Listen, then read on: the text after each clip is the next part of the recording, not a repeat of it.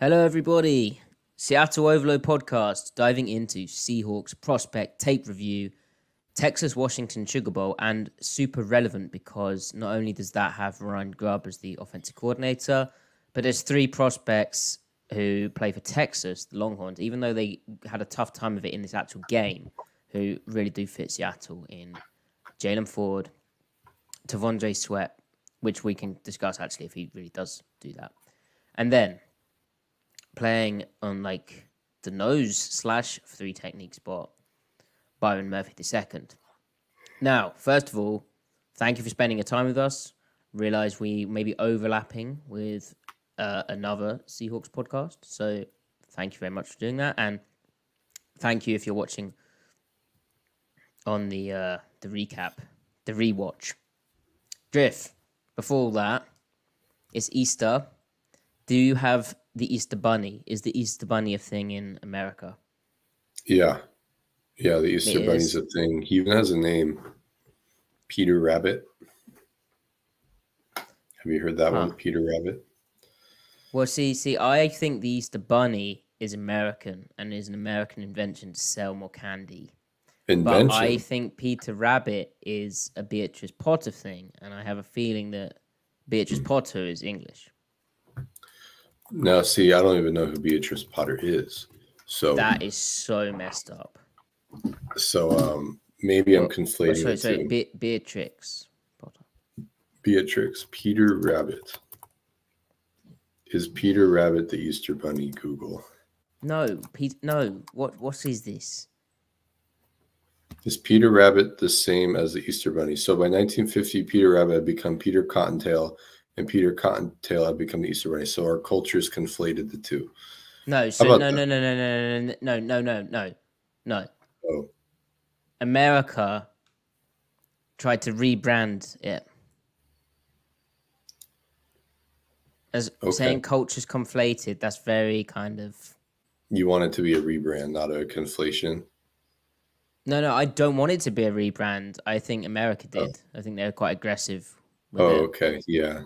The American hegemony. The big candy.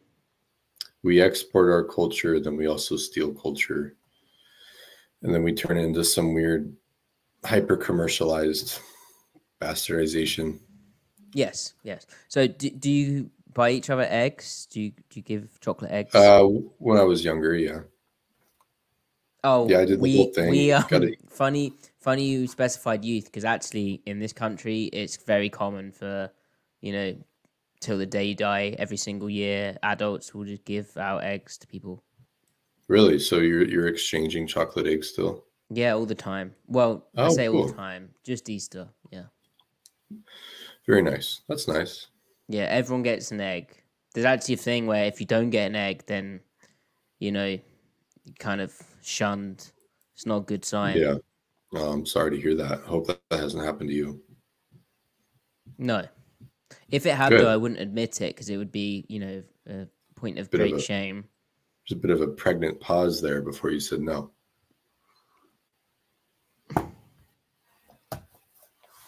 Now an even more pregnant pause. You're in your 4th trimester of this pause. Okay, so any other Easter topics, Griff? Do you have lamb? I actually got ribs from a steakhouse, so like upscale, probably overpriced, but very good. Well, like lamb ribs. Some empanadas. They were beef. Oh, I think that sounds amazing. It was quite good, and then I also got some empanadas. See, it's a Spanish steakhouse. Wow. Like Spanish cuisine. That sounds amazing. I believe the owners are from Spain. I might have that wrong, but very good. Nice. Yeah. Cool. Anyway. I didn't have lamb. Okay. Should we You had lamb? do this thing? Lamb's good. Yeah, we're killing this preamble. Hit it, Matty. I think they're getting better and better. Benjamin, good to see. Monjombo, good to see. Axel, you're always keeping us accountable, so I do appreciate that. But yeah, you were on time, Axel. That's correct. Misfit, nice to see you. Henry, good to see Okay.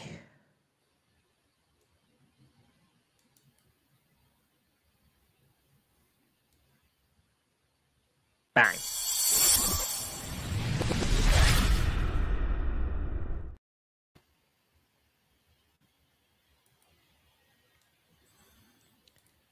Welcome to the Seattle Overload podcast, where Griffin and I are going to be diving into a very relevant college football game, specifically Texas Washington in the college football playoff, the Sugar Bowl, the semi-final of that thing.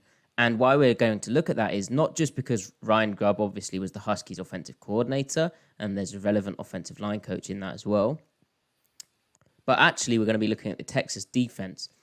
Okay, they struggled in this game, but you have Byron Murphy II, who is a guy who may well be there at 16. And if Seattle wants to go full kind of, hey, our interior D-line's really damn good, they could certainly consider him. We previously looked at Johnny Newton out of Illinois in our last tape podcast. So having the kind of contrast between that, fresh off the Newton tape, is going to be interesting because those guys are slotted to go at a similar point in the draft. We also have from Texas Jaylan Ford, who is a linebacker Griff identified as a potential Mike fit. And obviously Seattle right now, their Mike linebacker role is looking shaky. Okay, they did sign Tyrell Dodson to supposedly slot in there. Jerome Baker could do it in a pinch, but they need a proper Mike, and Ford could be that guy. Let's find out, see how he did in this game. And finally, Seattle, they signed Jonathan Hankins as a big nose tackle, but T'Vondre Sweat is a even larger nose tackle, and he actually, he does some really good stuff in this game. He might have the best stuff out of everyone from this game. Let's find out from the tape. But before all that, John Schneider went on the radio. Not much stood out, apart from Griff. He said on the Wyman and Bob show that the team will be bringing in a couple of veteran offensive linemen through. And he mentioned that being the second phase of free agency and then comparing that to what the draft looks like. So he also, previous to that point, had mentioned how they're aware. He just went off on a random tangent that they're aware of the offensive line needing upgrading. So he's feeling slightly pressed about it. And so he should, given Geno Smith was the 6th most pressured quarterback in 2023, despite having the 6th least sack percentage, and on third downs he was the 3rd most pressured quarterback in the league, pressured on over 50% of his third down. So they've let Damian Lewis leave now. They've their starting center's gone as well. Some of their depth has gone, and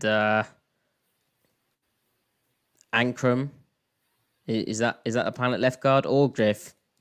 Could it be? As Bob Condotta of the Seattle Times reported, there's rumors that Seattle's potentially targeting veterans Laken Tomlinson and Cody Whitehair. Thoughts? It's the guard. I mean, they have left the O-line. They are entering the draft at O-line worse than they left the regular season at O-line. So the moves they've made, I think they knew that they had in their mind they weren't paying Damian Lewis. I also think they had in their mind they weren't trying to really fix the guard situation via free agency. They're trying to kind of reset it. So it's definitely, it all hinges on the draft. The moves they made, I mean, maybe there's something there with Ankrum. I doubt it. I think they want to give him a chance to really compete. There are traits there. There might be something there. But this really feels like they're just rostering via free agency depth. The guys that they're talking about bringing in, Laken Tomlinson, Cody Whitehair, I mean, they're not great players. They're maybe like above replacement, but below average kind of players. They're certainly worse than Damian Lewis, but obviously much less expensive cap-wise, right? So I'm not really moved by any of this. I don't think they are either. I think it's just them doing due diligence. There are other names out there that would be more intriguing, but I don't think they're in their budget. So, yeah, I mean, they're tight up against the cap, and there's ways that they can create more room via various restructures, but just their behavior of the off season, and then what those maybe slightly higher priced guys would likely be looking for in terms of contract length. I'm thinking specifically there of Dalton Reisner. Just seems too rich. And so, yeah, as you said, Tomlinson, Whitehair, what you can say about them is they're NFL veterans. Whitehair came into the league in 2016. He made a Pro Bowl in 2018. He was in the all-rookie team in 2016. Tomlinson, he came into the league in 2015 and been in and around teams. Made a Pro Bowl in 2021 with the 49ers in his last year there. But, they're on the back end of their careers, 32 and 31 respectively. So, yeah. Not kind of move the needle moves, and I think that's also why Schneider says they're going to have them in and then have them kind of compared to the draft class, see how they stack up with everything, maybe put them through some testing. I don't know what they get up to. And I do wonder if when he says second phase of free agency, if potentially these are, staying up to date, saying, okay, here's the plan. Maybe they say, hey, we'll see how the draft goes for us. And, there's a spot here if we're still interested in you afterwards. I don't know what the interest is from, other teams, that there's maybe not quite of a rush to sign a Tomlinson or a Whitehair anymore. And the type of contract value is probably looking like more like vet minimum type of thing, which, Griff, it's kind of odd how Seattle's roster, is definitely worse at guard. And it's also definitely worse at linebacker. In a way, it depends how you view Bobby Wagner. Obviously, we're maybe a bit more critical of Bobby Wagner than the general consensus. The man was an all-pro, so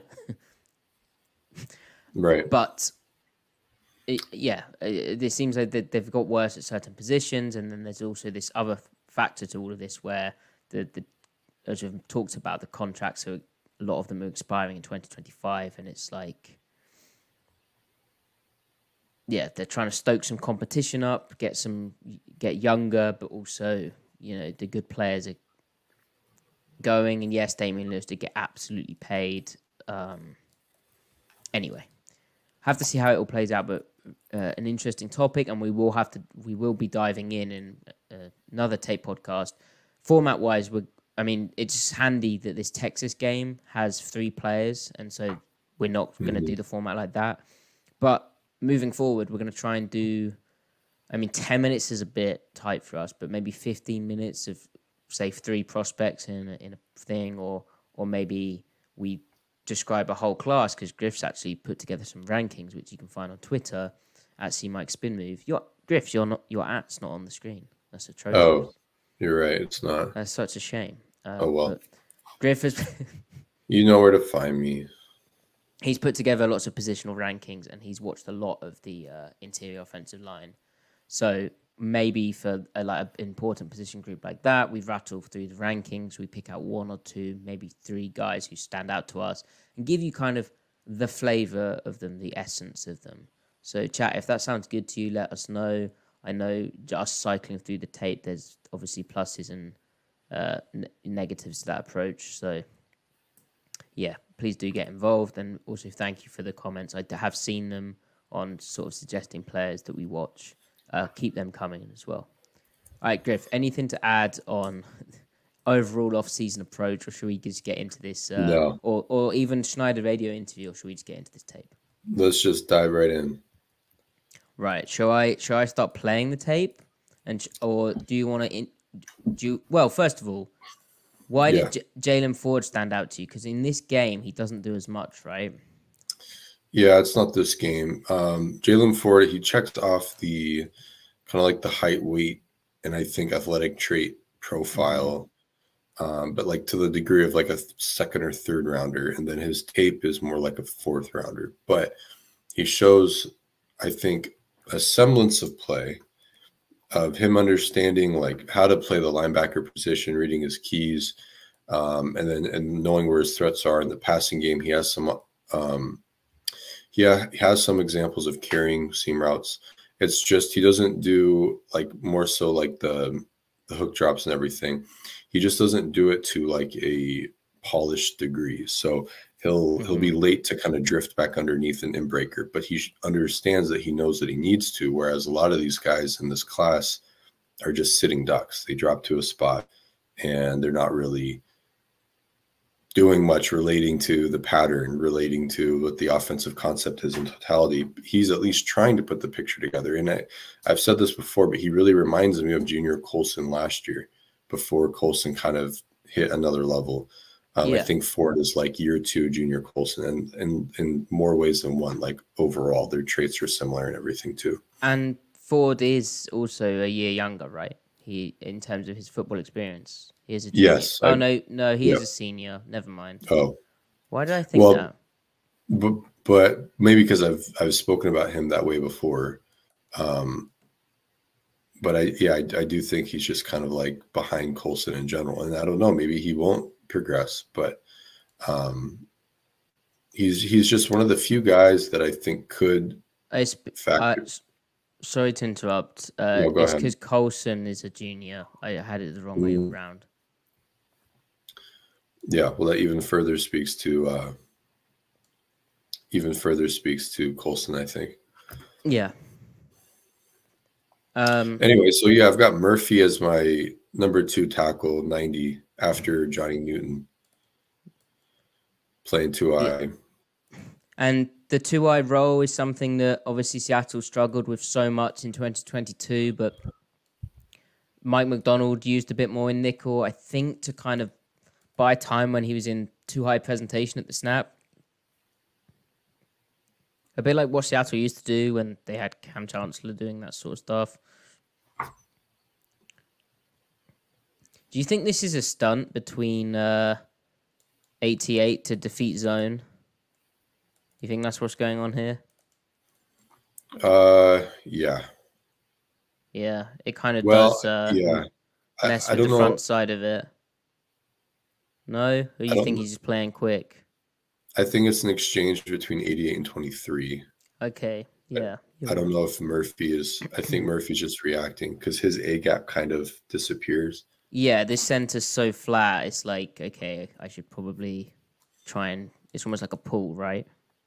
Yeah. But I mean, a play you'd expect Ford to make, but good breaking down at the feet, not crossing over.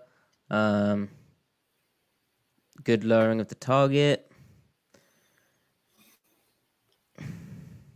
And it should, so I don't want this to get too confusing for people. We spoke about Ford, we spoke about Murphy. So like dimensions wise, Murphy is more, even though he's playing here as the nose tackle, right, Griff? But or the 2-eye, and in this game they kind of plugged and played him and Sweat, which I think speaks to both of their abilities. But Murphy, dimension-wise, at the combine was under 6'1", 297 pounds, and so he has that.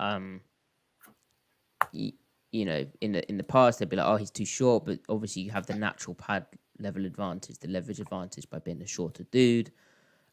He's also got again similar to Newton in that sense, and then similar to Newton, his arms are shorter than 33 inches, which in the past Seattle, especially if they're going to spend a high asset on a guy, they like longer guys on the interior. I mean, who wouldn't, right? But I don't recall Seattle taking or even paying a guy with short arms. They just haven't really done it. Yeah. Now, Sweat is absolutely massive, isn't he? Yes. He's a large man. Great analysis there from me, but like, you know, can confirm here. So he's number 93 on this chat. At the combine, he was 6'4.5" inches and 366 pounds with 33.25" arms. And he had a 1.8 second 10-yard split, which, like, for that size is pretty damn impressive. Right, let's play this through a bit more. I don't know why it's lagging suddenly. That's quite annoying. Hopefully that stops.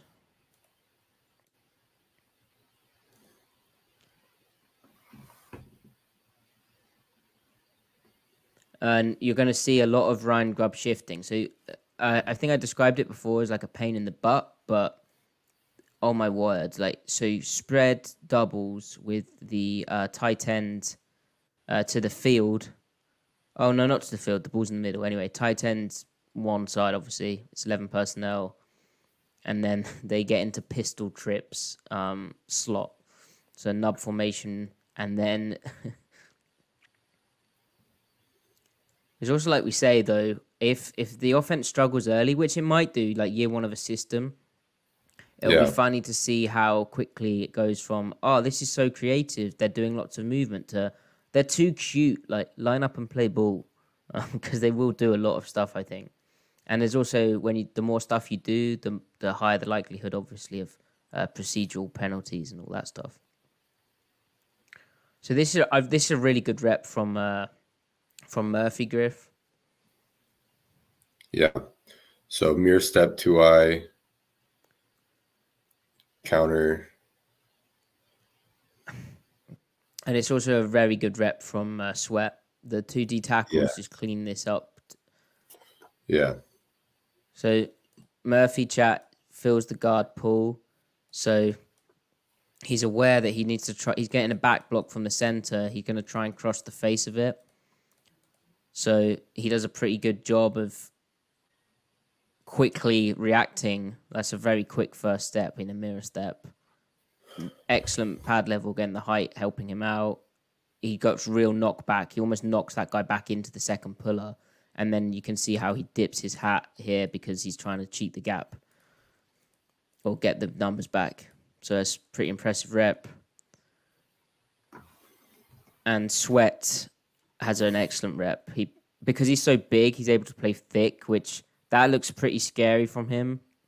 Yeah. But once he's extended, he thinks about dropping the knee, doesn't need to, and he's able to ultimately win back into the tackle. Which he's steering the guard the whole way. Is it Rex Ryan when he talked 3 techs? He was always like, "Is an ability alignment in the," which is that's by no means exclusive to Rex Ryan.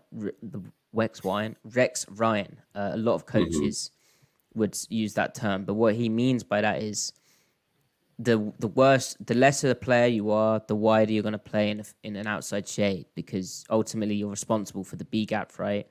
But the better the player you are, the bigger the player you are, the tighter you can play, and then the thicker you can take that block on, because you can really knock the crap out of someone and still win to your gap. And so here, Sweat plays super, super thick. Yeah. And it is interesting that he's so often the 3 technique, and they've got in this game, or just in general, because Murphy played so much nose tackle like he is right now, being the A gap player. And I wondered if that's just because they saw so much strong side gap scheme that they wanted, which is what this is, chat, because it's to the tight end. And I think Sweat as well, to your point, Griff, I think he really anticipates this guy's coming to combo him. Yeah. I think they must have got a lot of that. And so in terms of the opposition they're against, Griff, obviously Grubb, really good play caller. Pennick's going to get drafted. We were thinking maybe round 3, but hey, he ran a 4.26 40, didn't he? 4.56. But it was funny how that got reported as 4.46. But Washington obviously has some really good players in the trenches as well with their offensive line. Do you have any comments on the O-line at Washington, Griff? On the U-double line? Yeah. With the draftable players. I mean, Fatanu he'll be a great player. Probably factors in at guard. That's what makes this tape so good, because the competition's high level. A great D-line versus a great O-line. So is he playing left tackle here? I think so. Yeah. Yeah.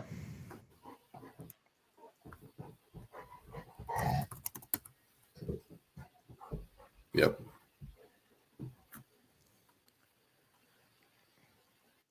So in terms of Ford speed, obviously, he's not the quickest, is he? But he ran a 4.6-ish 40. which is an okay time for him. They said he was dealing with a hamstring issue, I think, Yeah. or maybe a groin, soft tissue thing, which seems to be quite a common Yeah. thing going around from the pro days. Is this, how much does his speed limit him, Griff? Ford, I mean, I think he's got functional speed to when he's healthy and everything. I didn't see it as a problem. I saw him run some things down sideline to sideline.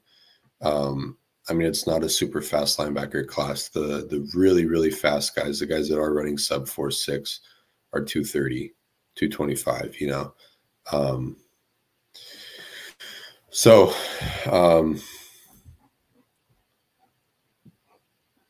this it's is just pretty something. crazy. Yeah, this is from Murphy here. The knockback he gets, and again going up against their tackle over, right? But to get this amount of knockback in the goal line rep where they're geared up to really knock you off the ball at the line of scrimmage, I mean, look, they only have to get like 1 yard. But this is pretty textbook technique. And this running back, the worst thing is he's trying to hit this hole, but he has to really avoid that, which to avoid that is then going to take you more time to bubble around. And it's such a good knockback that they're thinking this guy's unblocked because of the quarterback threat of the keeper. This guy's unblocked by design. It's basically for the running back to run him over. But this guy's really flat to because he's worried about this, I think, as well. And to also have the contact balance here, Griff, to stay up. Yeah.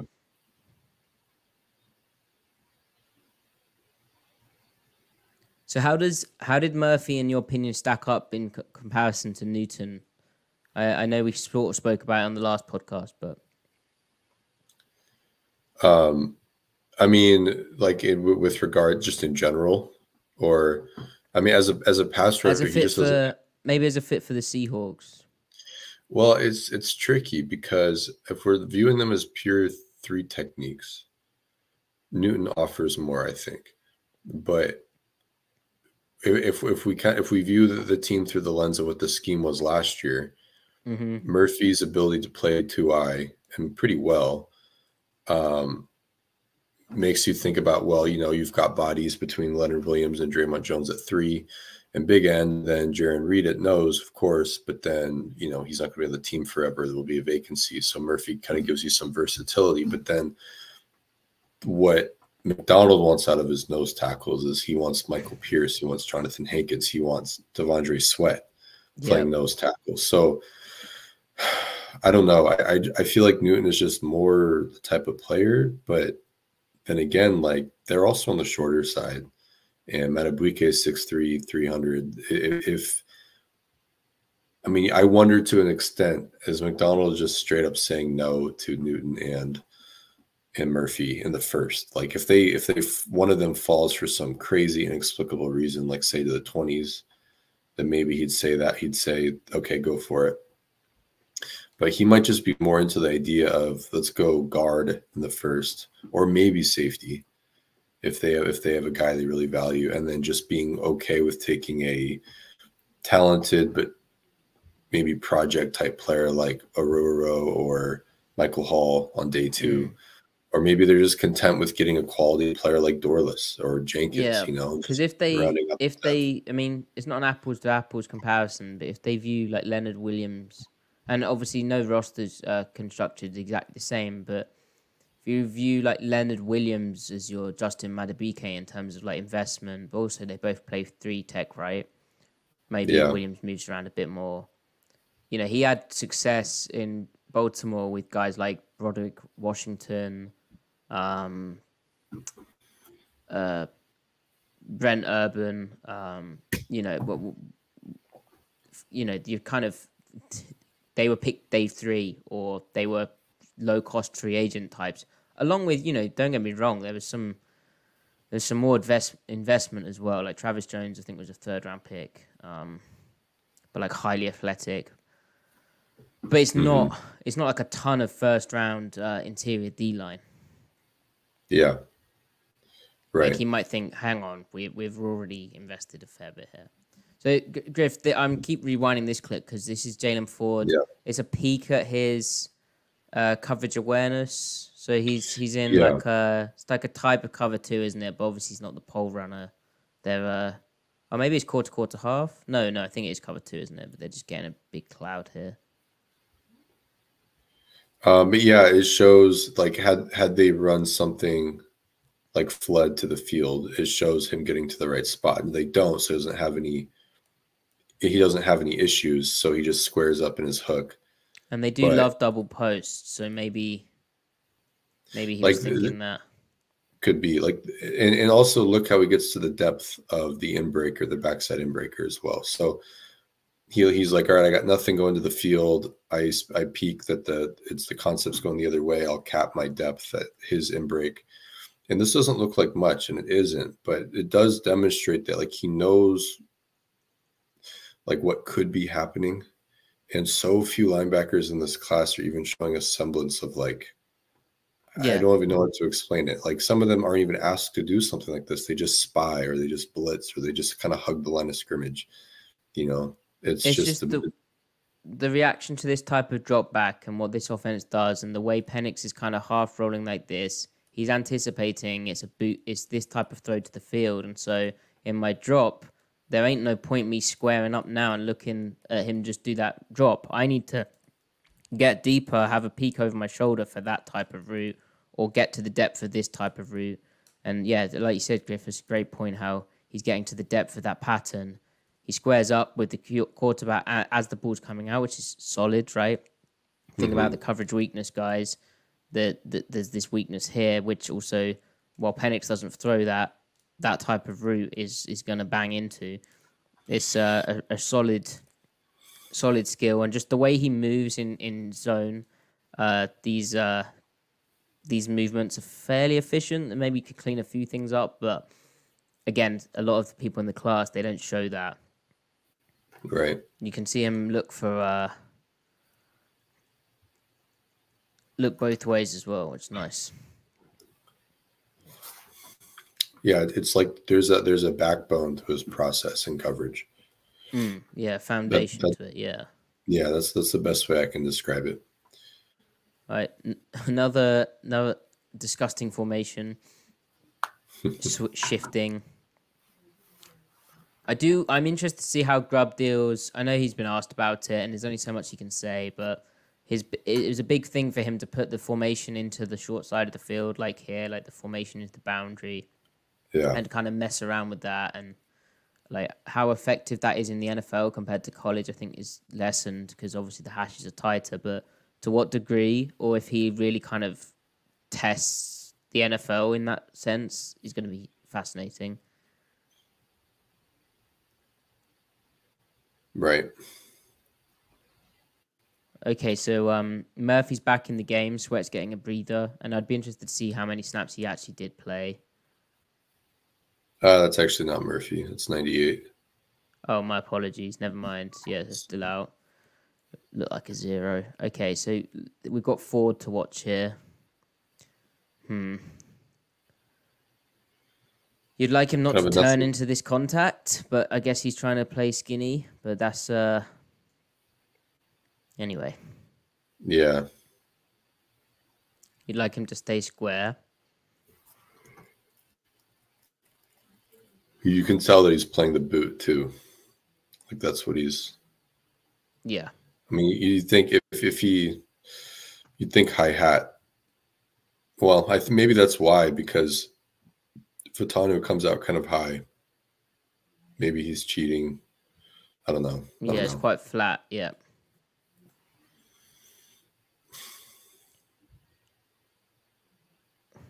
Another nasty formation look. Split back pistol. And then running back option. Oh, wow, Penix.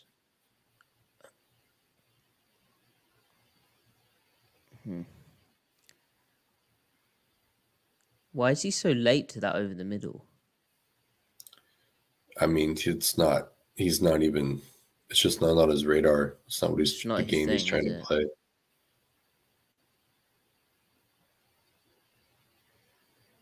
So it's a shame we don't get to see. It's a shame Ford's on the edge here, and we don't get him in the high hole again, right? Because I have a feeling he'd have found this. Yeah, it would have been an informative rep in either direction.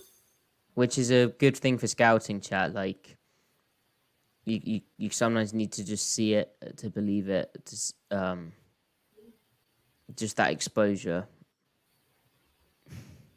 And likewise, if you haven't seen it, doesn't mean they can't do it. So yeah.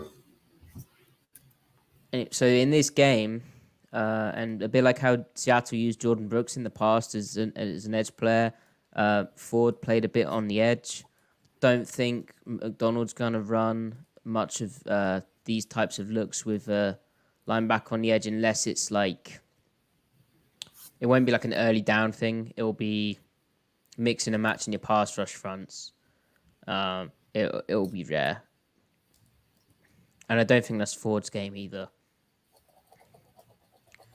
But it speaks to how they viewed him compared to the other backers, I guess. He had the size to do it and make it a bit viable. All right, we need to find a play where Murphy and Sweat are back in, don't we? Okay, here we go. Mm-hmm.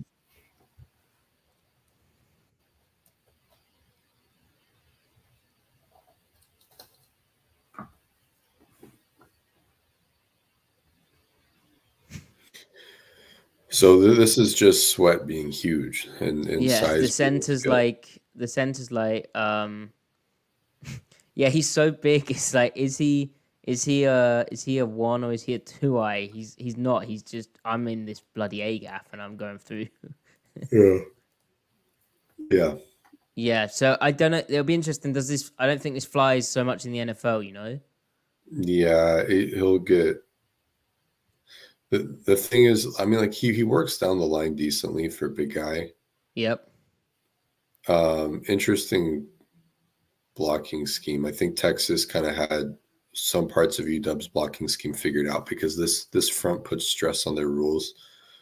And what I mean by that is like the center climbs. It's like a hard flow zone. He should stay on the combo more, I would think, especially with Sweat. Well, it seems like the center just gets mind melted by how Sweat plays him like that. Yeah.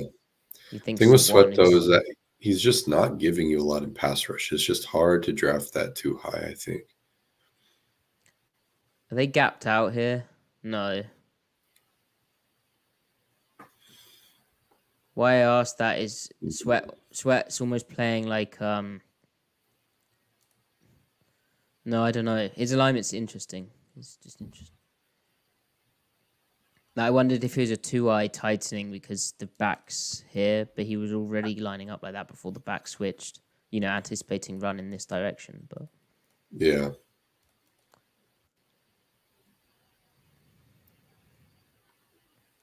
And Murphy's kind of late off the ball?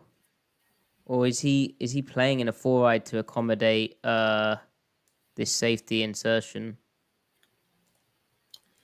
That's what kind of weird, right? That flat step and then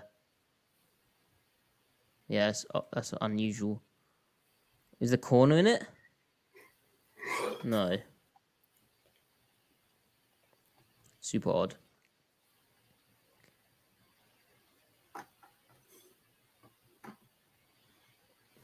But he's very agile in the short area, right?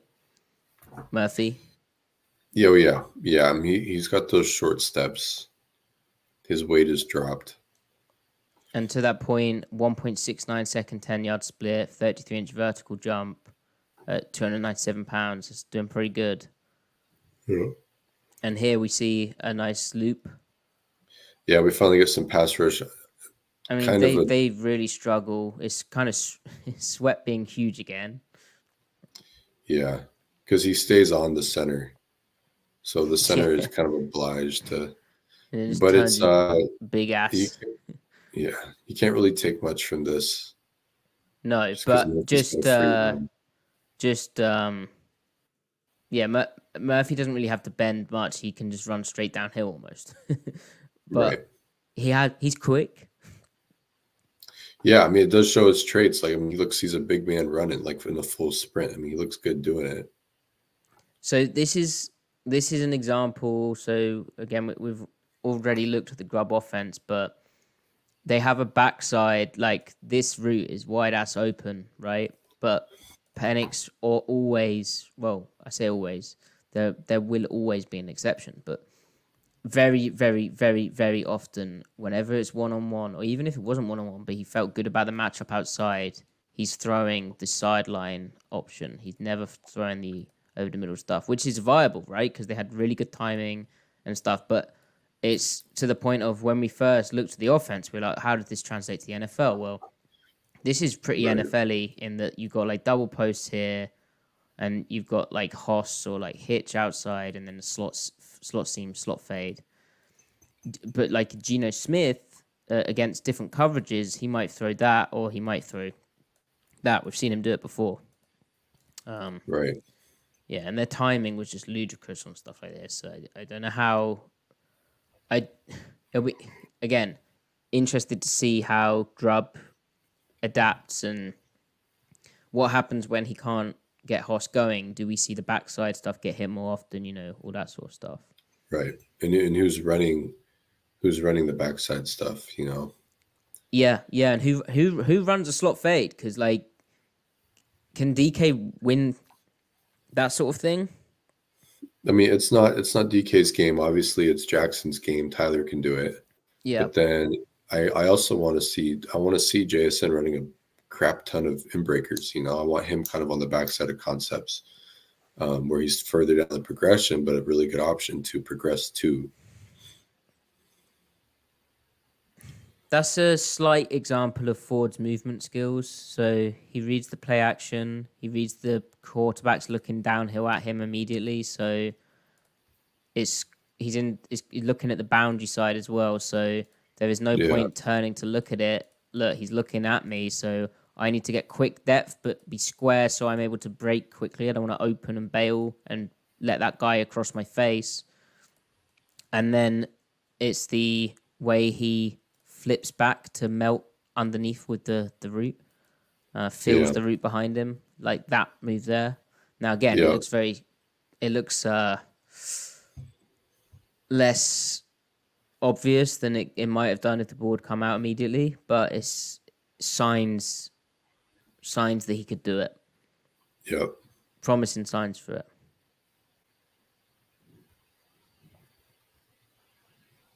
Is this 3 match? Like 3 with a match up here. It's weird. You've got They do some cool stuff in coverage. Or is it quarters and he's just foxing the post? Yeah, it might be. Anyway. It's weird spacing, but that's, college weird. hash marks always gives you that. Yeah. Because you've got like 0 playing a hook, I guess, technically, but he's like flooding to the flat. I don't know. Yeah. So obviously doesn't really work here because it's play action, not run, but speaks to Grubb's ability to sell play action by varying up his pass protection. Again, want to see that in the NFL and how that works, but they really sell the run fake here with the way they combo on the 3. Which is obviously Murphy, and then combo up here. Like, that is a more believable run fake than just hi-hats and dropping back into pass pro. Obviously, every team does it, but I feel he varied up his pass protection in a good way. Now, Murphy here on the combo looks to drop his knee, and that's something he'll do a lot, and he has a lot of success with. Yeah. Obviously, here it's pass pro, so tough, but that should show up again. If it doesn't, just Google Murphy drop the knee. Just a way of taking the load off the double. And then you can pop back up again and split into your gap when the ball comes up there, or you need to get off the block. Do we have a real pass rush rep finally? We might do. I was hoping Ford would do something. Kind of. So Ford is a hook curl dropper. So it's a hook curl dropper generally. I mean, depends how you view these receivers and the distribution, but you generally drop into the inside receiver. Generally, there's some Yeah, oversimplification, but also your landmark to the field is basically going to be 2 yards inside that hash. So what's nice here is he reads the quarterback's back foot hitting, and then after looking at pass and everything, he's then getting his eyes to the receiver, because if that receiver's vertical and fast, then I need to then get back and get depth and pedal back to maintain body position as an underneath lay on it. right. Maybe it's interesting they chase it out. I guess they're matching this, but again, it's the signs of the way he looks and then squares up and then looks and sets up with the quarterback is okay. Realizes there's something. Yeah. Unusual defense.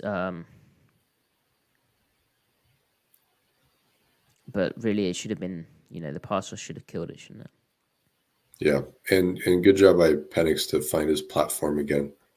Yep. Yeah, this was a big play for the Penix Hive, wasn't it? I remember, because also it's like, can you get more middle? Now, obviously, the plays broke down, but as composure, the poise. It's in the pocket, but out of structure technically.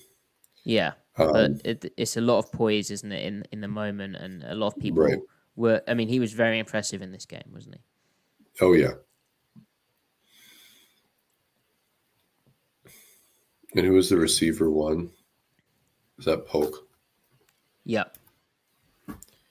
So bad with numbers. Same. Well, no, I'm good. I can read the numbers. Well, other than when I just called 98 number 90, but I'm bad with remembering jersey numbers. Yes. I always have been. Just because I go off their like silhouette on tape. Okay, so they're running oh wow, that's impressive from that's an impressive rep from Murphy here. So he can get vertical like very quickly. I like how he works to the center. I mean, like he lulls the guard to sleep. You see the hands, and then he can explode. Very explosive, right? It's working the outside shade. I mean, that's not his job here because he's an A-gap player.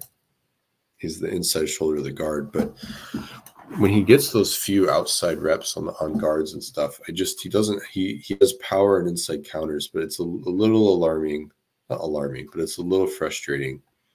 He just doesn't have a bad working outside. But like this right here, like this is impressive. This is him kind of just bob, like it's like a club swim. Is this why everyone thinks he'd be nice as a 3-tech, Griff? Because, he'd work wide from the angle on the guard, and then he can, work here and then work the inside or the outside, but kind of from his width, get kind of tight and then work this type of club swim stuff and get vertical quick. Yeah. I mean, that's the theory. And like also he's 6 foot 300, barely. Yeah. So there's obviously size concerns. Yeah. And the precedence for this is like Grady Jarrett. Like Grady Jarrett played nose at Clemson and projected the 3 techniques. So chat correcting us that number 1 is Roman Odunze. We're oh gosh, I knew that. Oh my, sorry, I'm an idiot. My bad, guys. So I promise I know who Odunze is. So why is this impressive, guys? Well, look, he's here. Okay, so they're all 1-on-1, but Murphy's the guy who's double teamed. So he's the guy who they're saying, "Hey, we'll go 1-on-1 elsewhere, but we're going to slide to Murphy and try and get a double team on him." And rather than just get blocked, he nice, good club. I mean, have we commented on this guard before? I feel like there's one Washington guard who we may have commented on. In the Grubb episode, but yeah, anyway.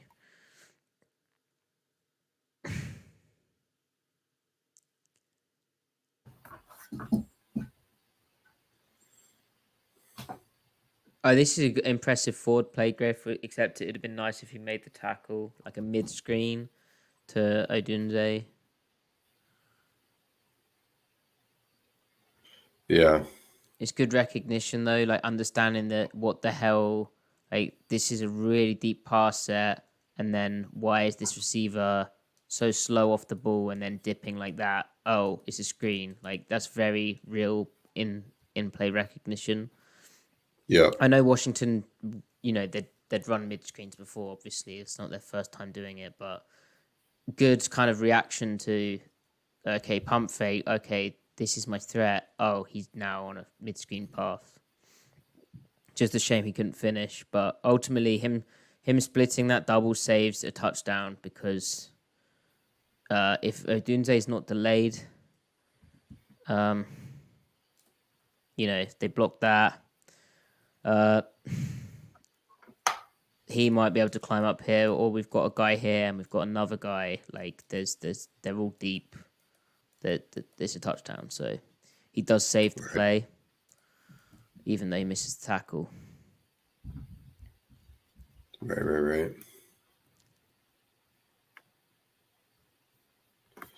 Well, this is annoying because now we can't see the numbers.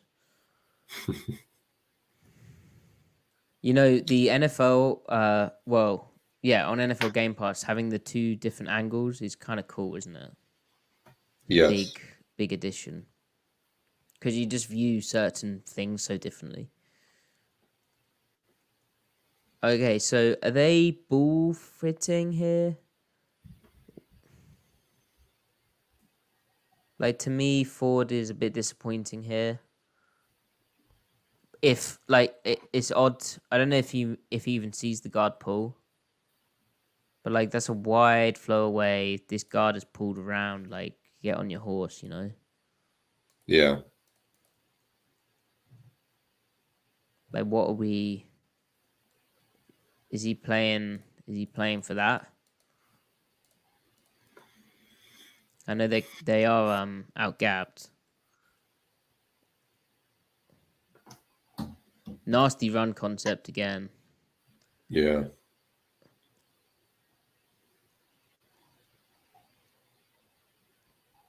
Yeah, that's good stuff. From Grubb and DeBoer. Who is this? Not our guys, is it? 55? No. Oh, no, you mean no. the I was tackles looking at now. the D tackle struggle here. It's 95 and 88, I think. Yeah. Yeah, there was a drop off for Texas for sure from their first string, second string.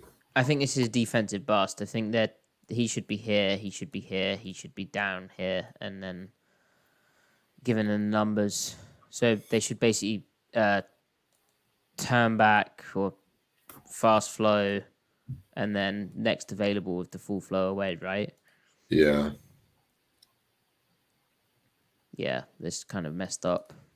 But again, from Grubb, this is nasty because one, that's what's he called? Westover, like kind of tight end type, but detached as a slot. Why does that matter? Well, detaching him as a slot means this dude's gonna play more kind of off and he's not in the fit. And they've tried, but also it's to the boundary, so easier angles for that pull means it hits quicker. And they also shifted into it, which makes their adjustment mess up. And yeah, they just get more numbers to the play because that pull around and then the quarterback as well having the threat along with this lead block, they're just too much. Yeah. Yeah, you can see.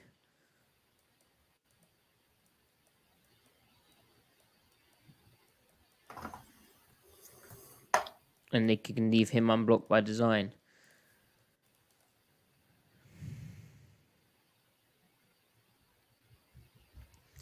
Part of the reason teams don't do this in the NFL, and obviously some teams do, like with Lamar Jackson, but one of the reasons is edges here. Like, if you're going to ride the mesh like this, I think most NFL edges would just be able to destroy that mesh point. Mm-hmm. Yeah, you don't really see them string it out very long, do you? Because they're just too athletic, right? Except for Lamar. Yeah, other than Lamar. And speaking of Lamar as like an athlete, he's so laterally fluid and agile and explosive in that way. Whereas Penix, I know he ran a fairly fast 40, but he's very kind of, you can see it here. He's kind of clunky and stiff in his going sideways. He's fast in a straight line, but it slows down a significant amount when it comes to changing direction. Yeah. And I know he had the knee injury. Okay, a bit of wildcat with a fake reverse. Again, Grubb in his bag. It'll be interesting to see, like, if Grubb has like obviously it would depend on game state, opponent, what they've seen on tape, all these things. But he's good for about two like shot plays which are interesting, like near midfield, and then 2 like gadget plays. And I say 2, it's slightly a bit more than that, but there's like 1 pretty gadgety play. Yeah, he definitely gets his kind of like Shanahan-esque, just like designer. Like, it doesn't matter who's on the field, offense or defense, he'll get that extra yardage. Right. Are any of our guys in there?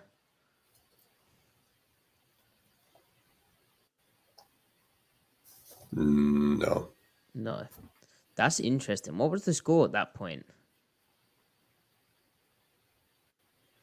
7-7. Goal line play, and they don't have their dudes in. Oh, that is... Oh, no, it's not. That's crazy. That's 98 again. Yeah, weird. What were they doing with their personnel packages? They're probably just figured it's the difference between 7 and 3 points enough to waste or to use up their snap count for them. I don't know. Right. That's a nasty shift as well. Getting your best tackle into the tight end position, and then going from gun to under center, and then it's a quick hitting fullback dive. And look at this crease that is here. Right. Where the offset fullback is, then that to further delay the crease, because this guy might have to expand, but he's halted by it, so you can see the alley already. Yeah.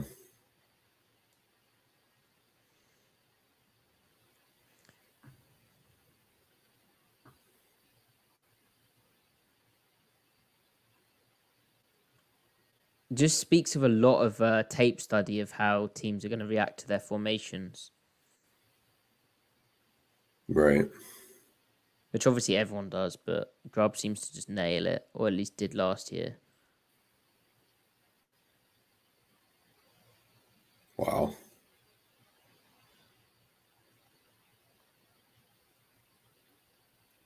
Great quarters beater right there.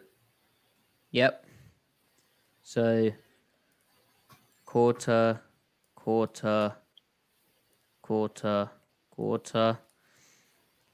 Way to beat quarters is obviously this guy is 1-on-1, but he kind of has this guy in the deep quarter. But if you're going to at some point, he has to commit down to this route, because otherwise these guys aren't going to be in that window. Or at some point, you can do it from the outside as well. So let's see what they do here to beat it.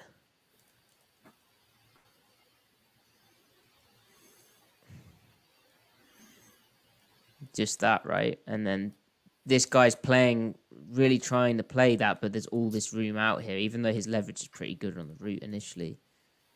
He just doesn't, there's just too much space. He's in phase, it's pretty good. It's just a great catch. And ball tracking from Odunze too. Yeah, it's crazy. How's the pass rush here? You get play action. So you see Murphy. He does right. Yeah, Murphy, he falls back into his bag of tricks. He sets up the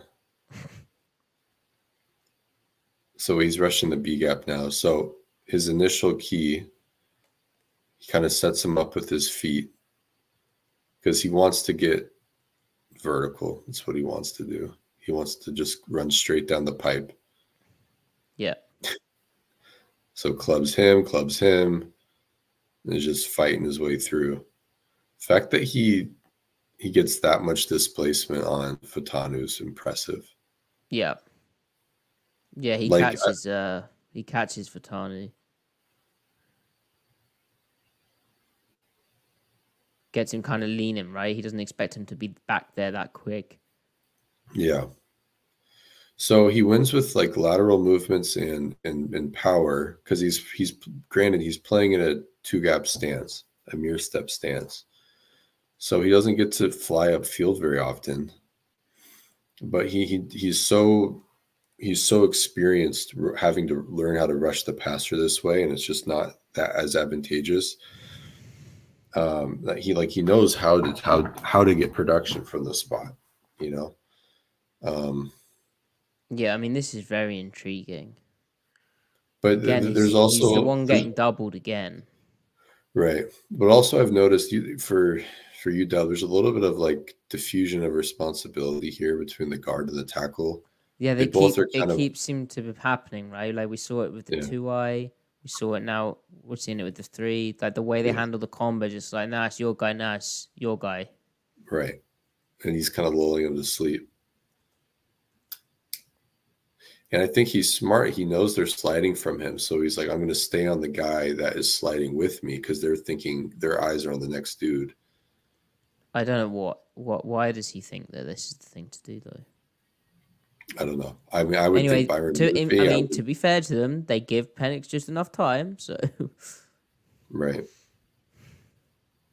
But again, this is another different. I told you, Grubb varies his pass pro schemes. This is another different pass pro scheme, pulling the guard around, getting the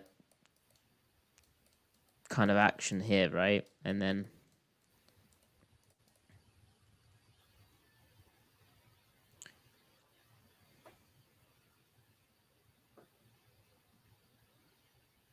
And we should say Murphy gets held at the end. Yep. O-line do that a lot. It's messed up.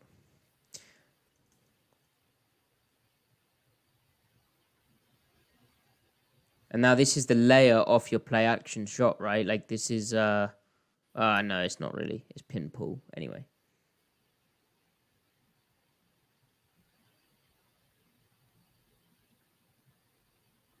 So to me, Ford didn't really pop.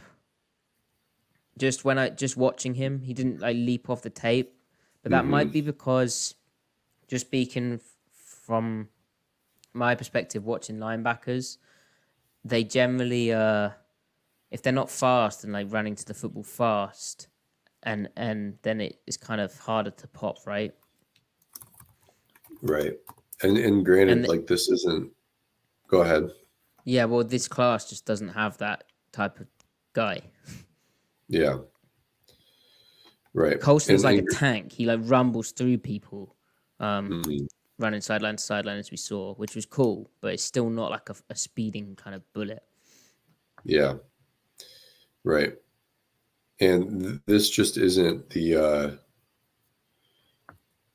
This is a game where he simply doesn't pop, you know. Wow, that's an impressive play. I mentioned his contact balance earlier, but to stay up here and then get through. Mm-hmm. That lineman thought he had a pancake there. What down and distance is this? 3rd and 1. Did they get it? I don't think so.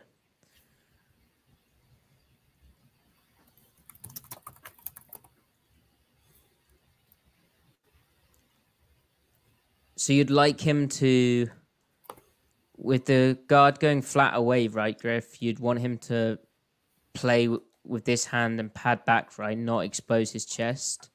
But it's short yardage, so he's just trying to. I guess he kind of plays with this hand, but I'd like to see the reverse angle here. But the recovery is very impressive to put the hand down to stay up.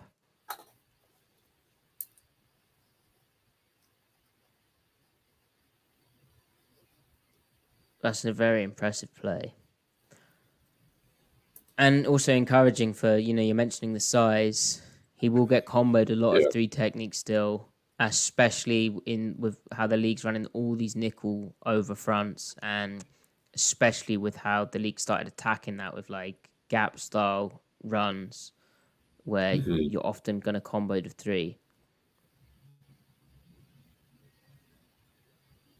Oh, they get a fourth down stop here.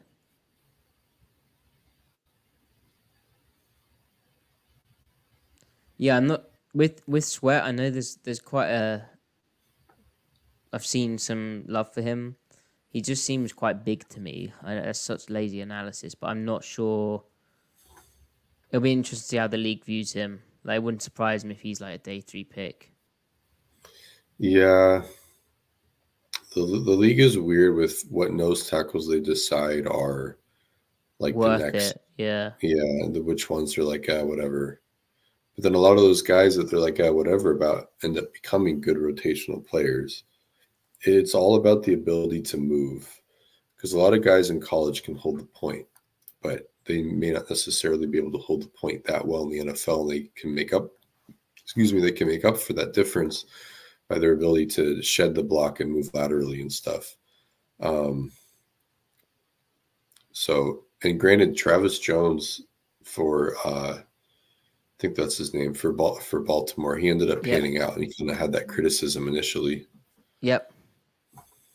He tested crazy though. This is a really impressive play from Murphy. Just again getting vertical quick. He's playing like they bumped him to a 4-tech, letting him shoot the gap. But Wildcat, cheat the numbers, and he's splitting the double, beating the pull, getting rid of that, and making contact, and they get the stop.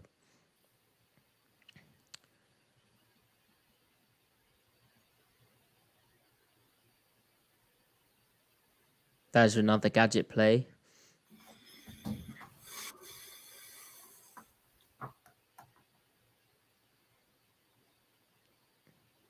Yeah, it's funny. Murphy was having a game here.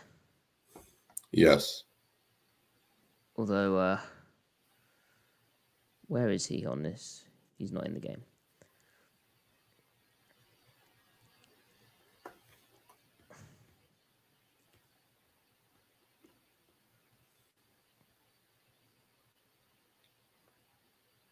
So it's clearly a coached thing, the drop the knee technique. A lot of teams will use that in the NFL as well. Yep. That's something I'm looking forward to with McDonald's, seeing what techniques they coach the new guys, what the differentiations are and stuff. I think the NFL's fairly they have fairly similar body types across the boards, fairly similar like athletes in terms of you have to be damn athletic generally. So I think they largely kind of teach the same stuff now, especially, right? Yeah. Kind of just what works for the guy within reason. Okay, so is that a disappointing rep for Jaylan Ford? Obviously, the coverage is like a pressure coverage. Yeah, I'd like to see him kind of react to, well, his key. Is it a fire zone?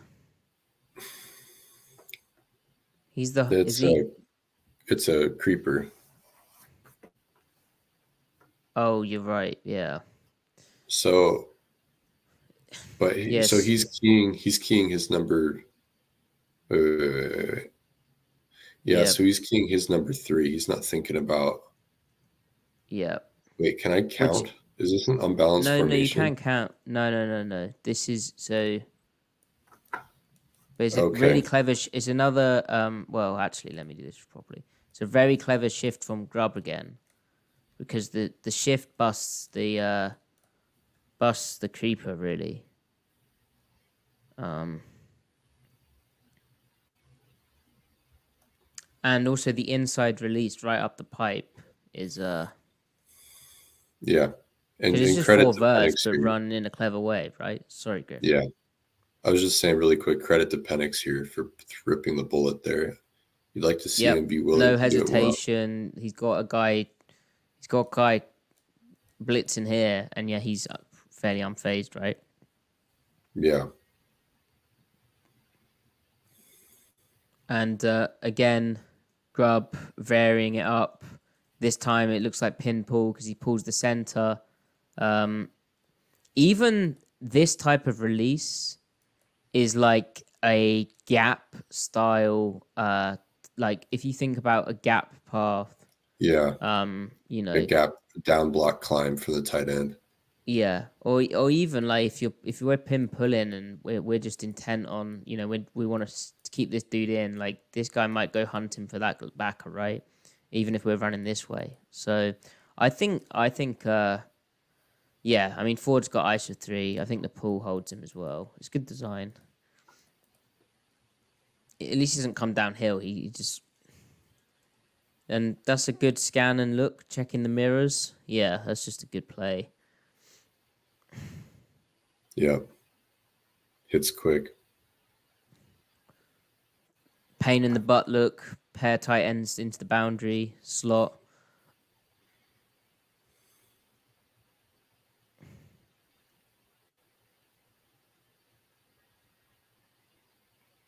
And they get him with leak. Disgusting. And so disgusting. Not a fun rep for Ford. No. So we I tweeted this play out because it's nasty. So they get cover 4, and the whole purpose is these guys. He's deep. I'm the deep quarter. I've got to match that. Like we've got to play that. He's deep. I've got to match that. I'm the deep quarter here.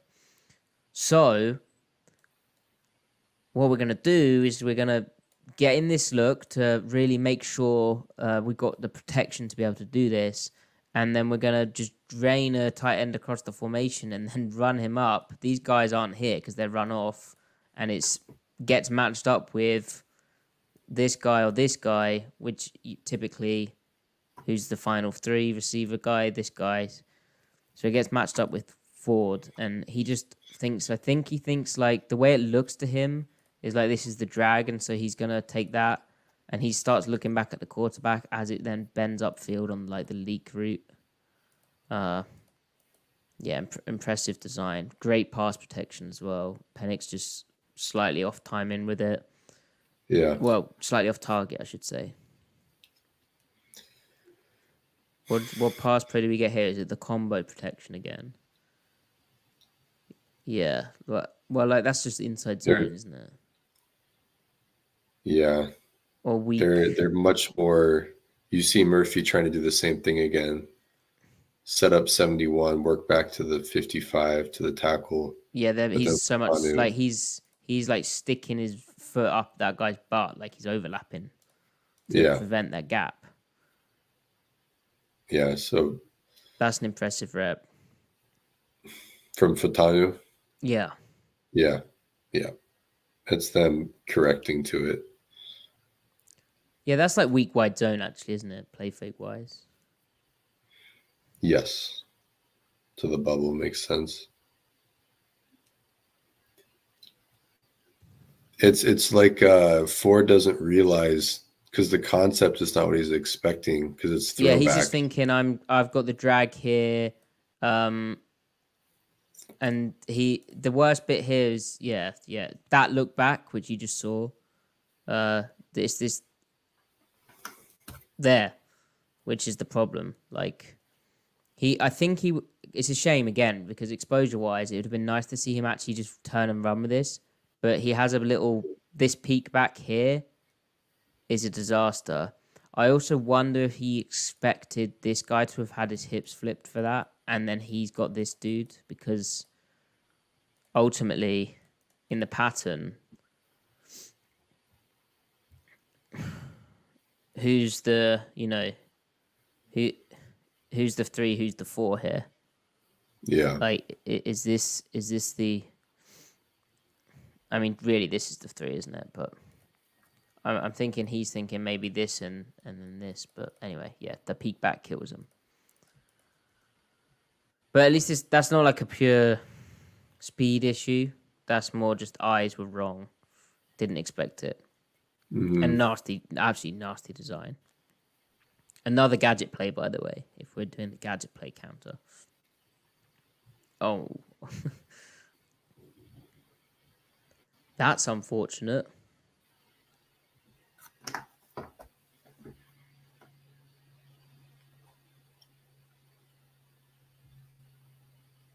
super unfortunate. And it's more of Penix being active off platform. And it's like he did turn up.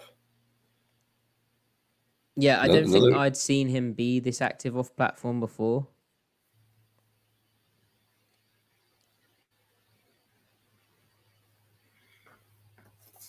Sorry, when you were saying that, was it because of what Ford was able to do in his drop? Well, I was talking about Penix, but it's Matty, what do you think of Ford's drop here? Well, it's cool how he turns and then turns. It's okay, isn't it? It's interesting how they play their weak. Like, what is this? Is it like a? Why does he? Is he trying to influence the protection? I don't know why he. What's he doing? Like where's the weak hook? Like, do you know what I mean? It's like this is the pure middle. Kind of odd. Anyway. Yeah. Corner did a great job overlapping this. Just got very unfortunate.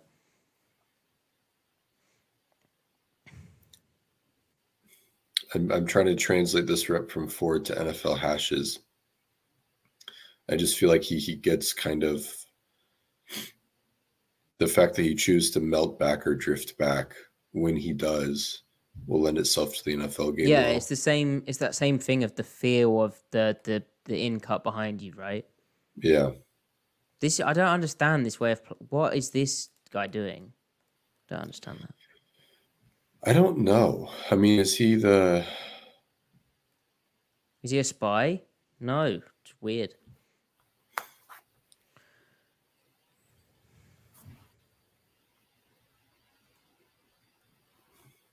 Okay. Well, the game's basically over now. I think that's a pretty good look at it. You know?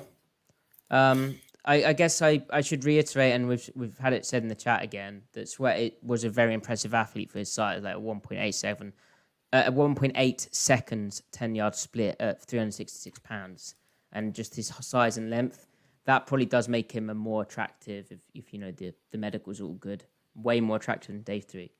I just see a lot of stuff where it's like, okay, how does it's all well and good being big and having a fairly explosive first step, at least testing wise, but a lot of that stuff was him just being big. But I need to watch more of him.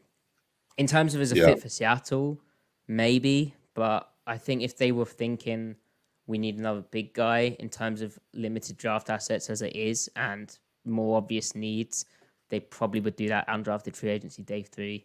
I'd be surprised which Sweat might be there day 3. We don't know. As Griff said, the way the NFL views these guys is a bit weird, but in terms of if they're going to take him day 2, I'd be shocked. Like, I'd be absolutely shocked.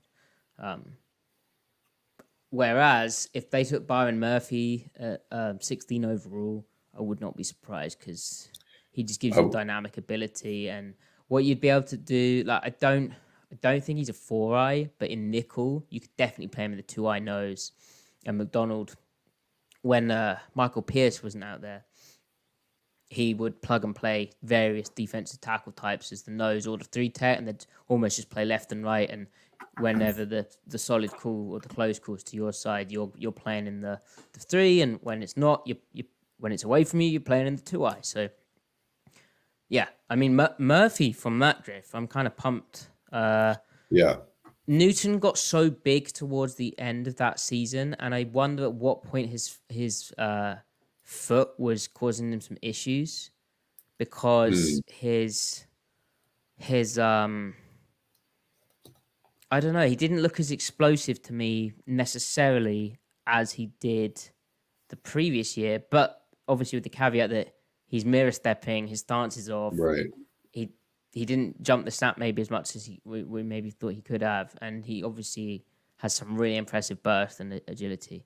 I don't know. I could definitely talk myself into either of the players. I don't know how you feel about that. I'd be happy with either. I mean, just to come out of the draft with one of those two in the first, I mean, it's called a win. You know, if one guy ends up being significantly or better than the other, so be it. I feel like both will be good, impressive players. It does seem like Murphy has a better I mean, like Newton doesn't have a bad base at all. It's good. Just Murphy has a better base. But then I just feel like then Newton has more juice, if that makes sense. So it comes down to what they value. Style might matter here. But also, like, I feel like Murphy's going to have to be a 3 technique. And I feel like Newton's a better 3 technique. But I don't know. We'll have to wait and see. Michael Hall or Rororo might be the guy anyway, you know. Yeah, Michael Hall's who I'm going to watch in a second. So yeah, I'd be curious to know. You'll make your own mind up. But there you go. Yeah, there's a broader spectrum of play. So we have a donation from Axel. Axel, thank you so much. So in terms of your question, I mean, doing a series on football theory and lingo, like that's not like that is all kind of very available. Like in terms of if you, it's obviously a process. Like it's, yeah. We tried to keep it. We try not to talk too much lingo. I may have just done that. Apologies if so, but we're trying on the podcast to be educating when we're talking about stuff, if it is a bit more like football-y. But at the same time, if there's like a phrase that doesn't make sense, it should be the case that if you search that phrase on Twitter, you'll get a video of it. Or if you search that phrase on the internet, there'll be an article or a clinic on it.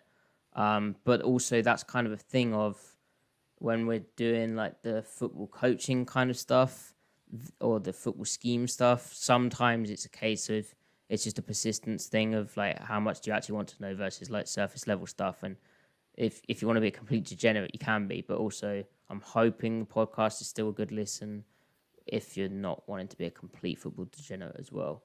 But obviously, accessibility is very important to us because we want more and more people to watch podcasts, more and more people want to engage. At the same time as recognizing our niche and our expertise is with the more like advanced analytics stuff. So anyway, Griff, you got anything to add on that? Well, I feel like we could kind of go there as we get our hands on McDonald's Seahawks defense, and we could kind of combine the two. Well, yeah, for sure. General football theory and lingo. Yeah, I don't know if we can do like a one-on-one series. I mean, it's worthwhile, but I appreciate the question. Love that there's interest for that. Yeah, but sure. I do recommend, like, you hear terms from us, Google them, YouTube them, Twitter search them. I promise you'll find like really clear-cut examples, visuals, and you just keep exposing yourself to that. You'll start to realize that this stuff is more accessible than you would think. It's just, you know, the coded language that you hear feels inaccessible, but what the words actually mean is quite simple. Yeah, and that's literally what that's how Griff and I did it as well. Like, and that's why I've added the pen in and stuff to try and annotate some things while we're talking it through. But yeah, we're always open to suggestions of how we can make it better because that's obviously a main aim of ours. So please do comment them as well. But thanks for the donation as well, Axel. And Reflect the Sun, thank you as well. Always enjoyed the breakdown. Thanks, gents. No problem. Thank you, Reflect the Sun. If you do want to donate to the podcast, there's a YouTube Super Chat feature that Axel and Reflect the Sun have just used, so thanks for that. There's also a Stripe link, which some people use as well. Whatever floats your boat probably works better if you're watching on replay. Please do comment on what prospects you want to see next. We'll likely be back Wednesday, Tuesday. Griff could do a little Thursday pod on my birthday. Could do that. Right. I'm going to a whiskey tasting, so I might be a bit skew whiffy, but that's okay. That's all right. Do the general football theory and lingo then. Anyway, yeah, we'll be back sometime, but please do comment what you want to see from us, because like Axel, that's a very useful comment because now I'm thinking about it. So thank you.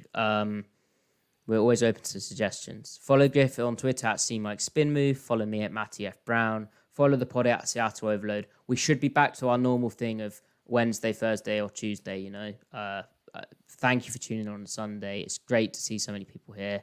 Hope you've all had a really good Easter. I think it's approaching the end of Ramadan as well, so excited for our Muslim listeners. Griff, anything else you want to say? Hope you guys had a great Sunday. Hope you guys have a great week. Until next time, hit it, Matty. Wow, that was so smooth.